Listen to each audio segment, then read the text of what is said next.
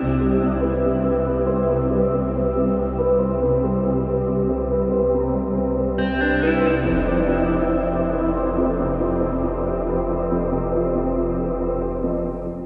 is not a podcast, although it is a pod that will transport you into a different realm with the cast, a platform for nomads, an unorthodox format, a divine romance far away from nonsense, a divine union that ties you in through resonance.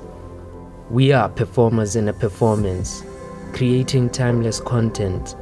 Through alchemy, this energy continues to lead us away from torment, and we find ourselves at home with contentment. Dumelang Batswana, Botsadi le bana, re tsile fana, ke ra fano, ka go farologana ga rona, fa pele ga lona, to showcase your combined efforts. Ask and it shall be given is the law. Re amogeleng, please open your hearts, open your doors, then open them up a bit more.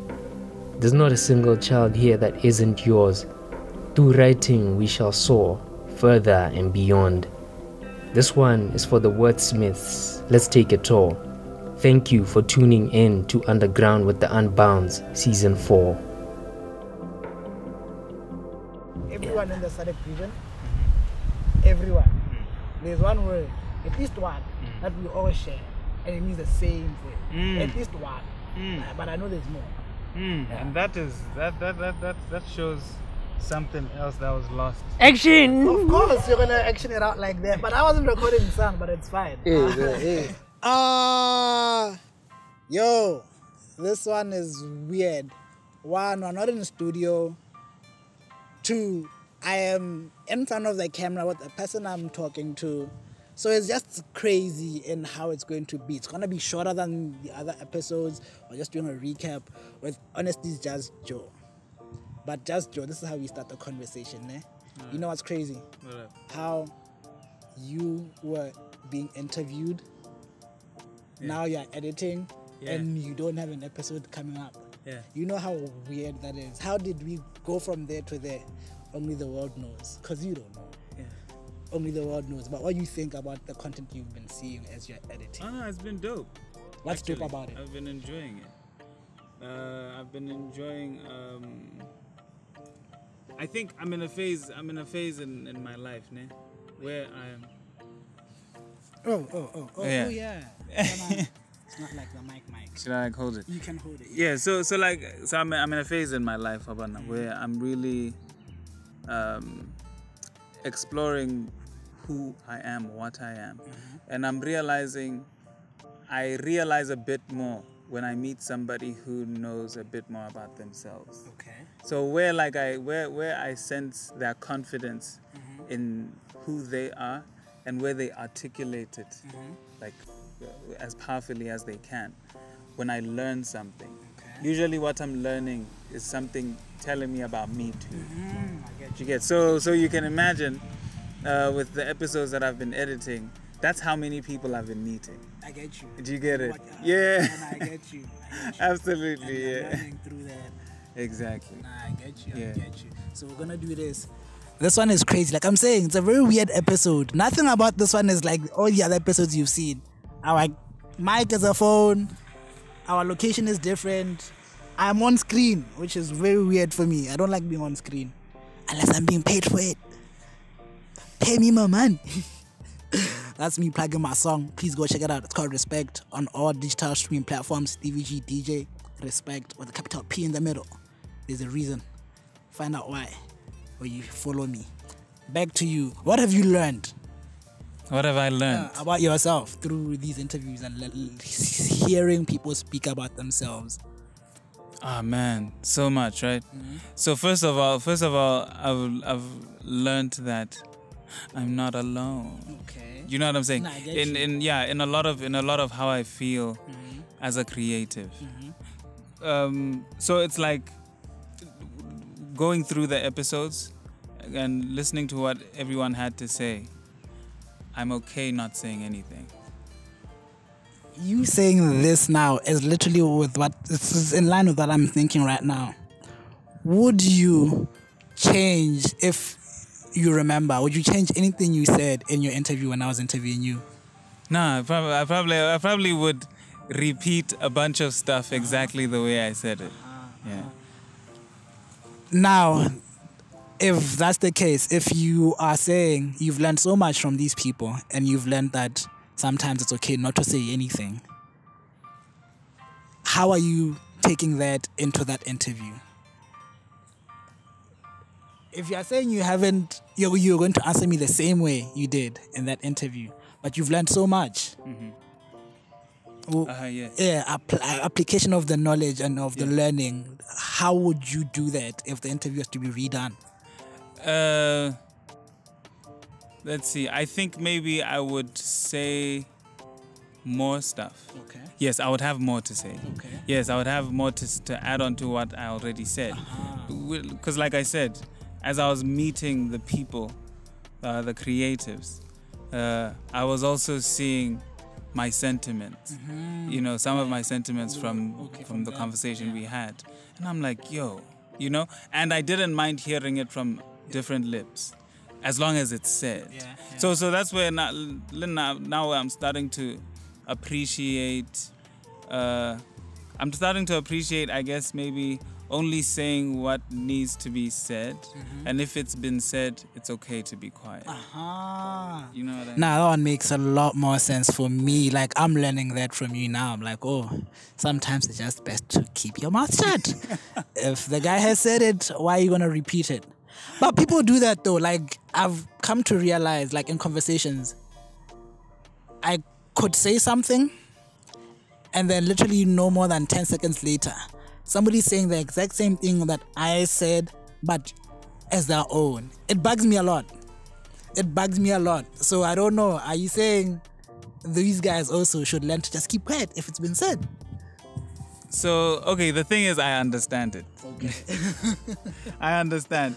So I'm kind of like an empath, right? Okay. So, and I usually lean towards compassion. Okay.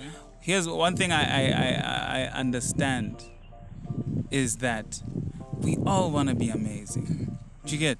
And we all know a dope thing when we hear it being said.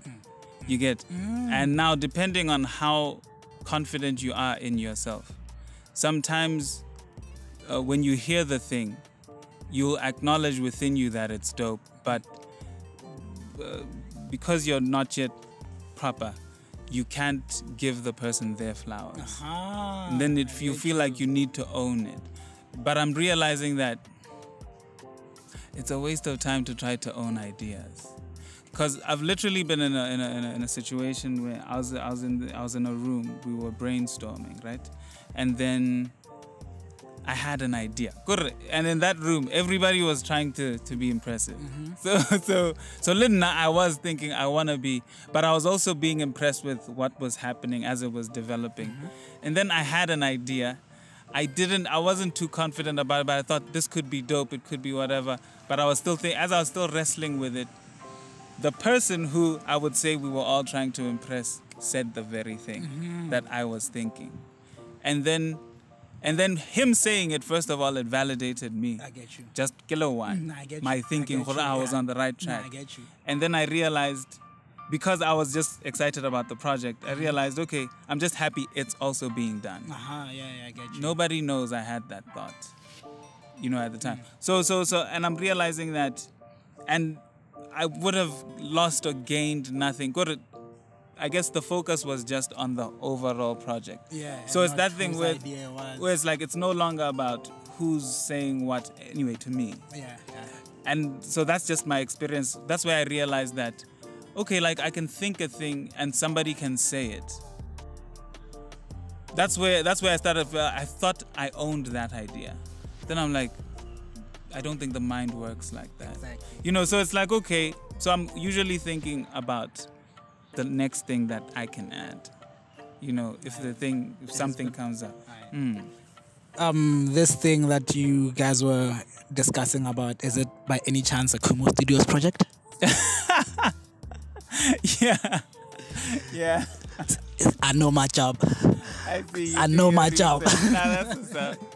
Because even in that last one, the interview, we discussed Kumo in passing, because they had the masterclass going on. Oh, yeah, but yeah. you went to a different masterclass.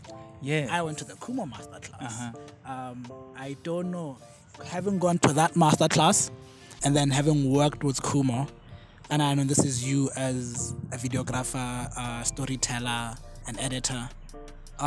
Did you take anything from that masterclass and then implement it or see a way to use it for Kumo Studios?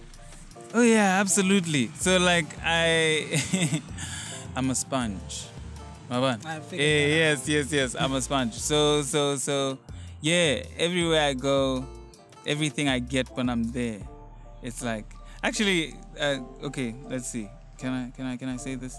I would say I'll just say in fact at Kumo Studios it was kind of difficult for me not to use everything else that I knew when I'm doing one thing. So I think it kind of it's like some people were expecting me maybe to be just one thing on a project, but then I'm like, yo, diverse in your skills. You know, because I'm realizing, so with certain things, once you're seeing a certain way, you can't unsee, you can't not see that way, So and then it becomes negotiating with the people around you to understand you, to understand that maybe what they expect from you overlap in a few ways, that kind of thing. We're gonna keep it short. I think we're gonna do maybe the last 5 minutes. Maybe could be a slight bit more, could be less. You guys know I talk a lot sometimes. From the content you've seen, do you have a favorite? Do I have a favorite? You see, I didn't ask who's your favorite. I first need to establish if you have a fave. Yeah, let's see. No, I don't have a favorite. Okay. And I think everybody gave me something new. Exactly. Oh, yeah, everybody gave me something new, right? Yeah. Just great different perspectives about different parts of the same thing. Yes. So I get it. I get why you don't have a fave. But who stood out the most for you? Not as a fave, but whose story were you relating to the most? And why? This is as an editor. Yeah, as an editor. Let's see. Man, actually, everyone. Okay. Yeah, everyone. Yeah. Like, so this is where I'm saying, and because I think I'm realizing it is kind of, it's humbling to see yourself in another person. Do you get? Especially, it is humbling. It's like, it really makes you slow down and say, this place where I thought I was alone, there's someone else. I get you. And they almost see it exactly the way I do. You know what I'm saying? Okay. So then it's like being part of a tribe. It's like realizing that you're part of a tribe. There is an adjustment, but it's a nice adjustment, I think, yeah. That's dope. Apart from doing edits for us, do you have any work that you're doing currently? The Kumo Studios thing, is it out yet? When is it coming out? What's that? Actually, tell us, what's that Kumo Studios thing? This guy. No, so I was doing graphics at Kumo Studios, right? No, I'm no longer there. Okay. Yeah, I'm no longer there. It was just last year. Okay. Let's see what I'm working on. Yeah, I'm actually working on a production. Okay. Right. I'm working on a production. It's I've been wanting to collaborate with so many creators for a long time. I finally know how. Okay. So I've been figuring out how to do that. So now I'm just writing something. It's gonna be something animated. I'm an animator, So yeah, it's gonna be related to this. But yeah, I've been meeting so many creatives, and I'm also working on something with with Mr. LJ, Mr. Producer there. Producer right there. Yeah, so there's several things that are gonna be coming from me this year. This year, yes. Definitely in 2024. Definitely 2024. Okay, that's how we wrap it up. Before we wrap it up, okay. I wanna ask you. Me. Both of you. Okay. As we close the season, yeah. ground with the Unbound season 4. Mm-hmm. Do you have any last words? I was gonna get there. Oh, okay. I was gonna do my last words. I was gonna have him say his last words. I guess me and producer today aren't in sync. But we are, because I was getting there. He took us there already. So when you're gonna give us your last words, then I will do my wrapping up and then we close the show. Okay, let's see. Last words. What I can say is, listen. Actually, I was telling LJ, right? He has to do another one. He was telling me this is like the last and he's closing. What do you mean? I'm hearing this for the first time now. What do you mean? But really, because the thing is, like I said, after, as I was going through the stuff, the content, yo, bruh, it's like cataloging. Yeah. You know what I'm saying? History, and documenting. exactly. I'm like, yo, these people are gonna love watching these like 10 years from now, 20 years from now, that kind of thing. Because the way I saw it, every one of them is putting in the work, is working. So it's gonna be nice because I'm real to reflect, exactly. Because these become like like bookmarks in your life, Exactly. And when it's captured like this, so yeah, what I would say is more of this, and it's really at the heart of it is us recognizing each other. Facts. You know what I'm saying? And that's where cultures come from. So that's what I would say.